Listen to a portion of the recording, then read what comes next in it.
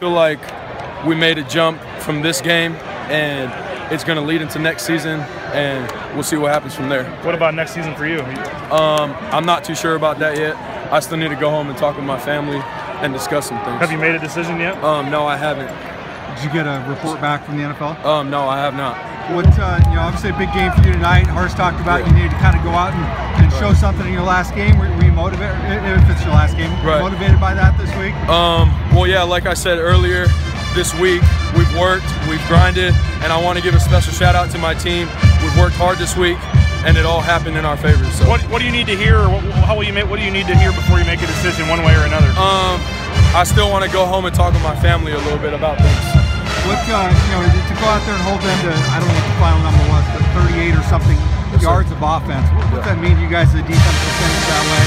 Well, it's huge to stop a team, and if we can make them one-dimensional, like, it only makes our job easier. And I want to give a special shout out to these coaches. They pushed us, they put us in the right position, and yeah, we executed. Kamalei late to the party. I just want to clarify. No, I have not made a decision. I still need to go home and talk with my family about some things.